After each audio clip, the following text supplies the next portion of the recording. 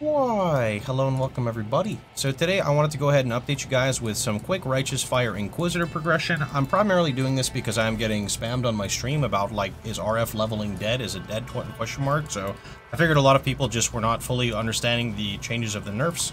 They're pretty much targeted more towards the mapping progression, aimed more so towards like red maps and early yellow map progression. So what I'm going to go ahead and do here is just kind of show you guys a little bit of how the leveling kind of is. So far, everything is quite literally exactly the same. In fact, I would even say that you have a pretty big damage boost in the campaign if you were to have a bit more life on your gear. So we are currently level 60 on our character. We've played for about 4 hours, pretty much just going through exactly the same. I'm going to go ahead and show you guys a little boss here in a minute. On our Ascendancy, you can see our tree is pretty much identical here. I think I changed the auras a tiny bit. It doesn't really matter. Totally not face tanking mobs, by the way. So we are currently running Oath of the Maj. Now this is entirely up to the player on what you want to do here. I chose to run Oath of the Maj just for speed, so I don't have anything in my boots and I get the extra 30% movement speed. Now on top of this with the Inquisitor Ascendancy, remember that Pious Path is what gives you the really big steroid for sustain. This is what makes Inquisitor a powerhouse in the campaign.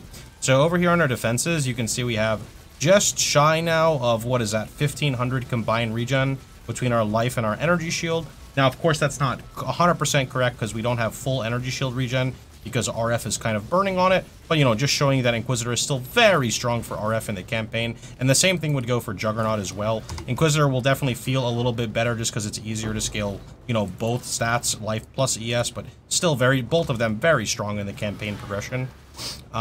So everything is literally the exact same. So if you wanted to see the links, we're currently running Righteous Fire, Ink AoE, LE Focus, and Burning Damage. If you wanted to drop LE Focus for efficacy, you absolutely could. My tooltip is currently 18.3 thousand.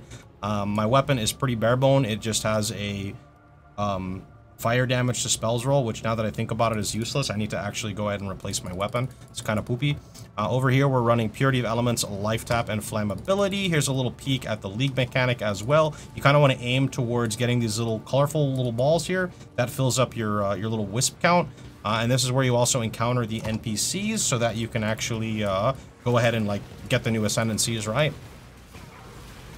I will say the League mechanic is like pretty tough. Thankfully, this build does sort of steamroll during the campaign, so it's a really easy time to gear up if you decide to do this. There's kind of pooping rares like candy over here.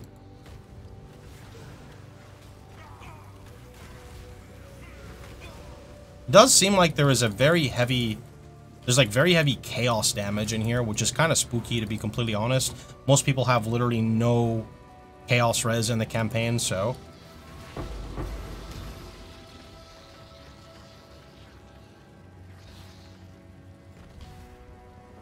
let's see, where are we going? Okay, good enough. Let's just leave. Right, let me go ahead and show you guys the boss I was talking about. Now, a lot of people keep asking about Hierophant Mana RF, which is, you know, to be expected. We just got teased the gem. I still think that Hierophant is a fantastic option. Like, I really want to play Hierophant Mana Righteous Fire. But the thing is about Hierophant Righteous Fire, Hierophant doesn't really get any sustain on the tree. So if you're going to try to start Hierophant, it's going to be a bit sketchy. It'll work, but I want to say it's just going to be a worse version of a Juggernaut or a Inquisitor until you actually go mana stacking, which typically is gated behind certain items and just a couple of other things, right? So I think that the mana archetype is a fantastic, like, in-between version, right? Versus, you have, like, the life version, right? Which we're playing right now, and when the life version hits, like, kind of like in your 90s or so, this is when you'll notice the biggest difference on the nerfs. I think at that point, you could potentially transition to the mana version, but I do think it's going to be expensive even for a medium tier setup. But that's one of the advantages right now of Inquisitor over Juggernaut. If you wanted to dip into the mana archetype, you have the ability to play Inquisitor and respec to Hierophant, right? That guy was actually even empowered. That should have been kind of spooky, you know?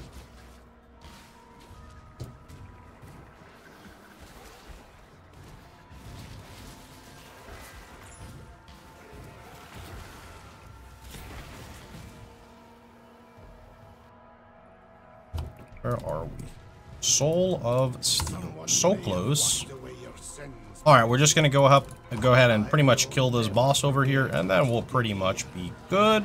Just to show you guys again, the survivability, totally fine during the campaign. I mean, those of you guys who have played my Righteous Fire builds, you'll know they're very, very strong in the campaign, but it's more so just, again, for reassurance for people. I know a lot of the newer players don't really want to go super far into Path of Exile. A lot of you guys just like kind of doing the campaign, doing a couple of maps and saying, you know, all right, I'm pretty much done, that's it.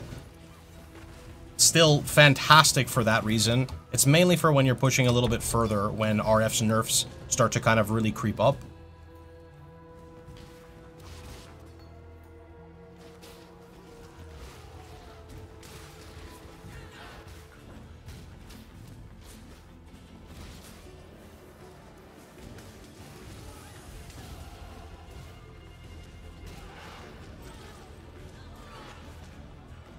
Also, just because I know I asked the same question, so I assume other people are going to, you cannot actually have both of the Righteous Fires on at the same time. I have one of the other RFs in here on a weapon swap. I actually saw I was able to run it or level it right there. It's the other Righteous Fire gem. It actually toggles between the two, so if you try to activate the mono one, it will override the current one, and then you can like swap between them, but I don't know why you would ever like want to toggle them. I have no idea. Maybe there's like some secret that's going to come out from that, but yeah, they cannot be run at the same time. Would be really OP, to be fair, because, you know, the regular RF would technically be giving the other RF a multi, which would be super strong.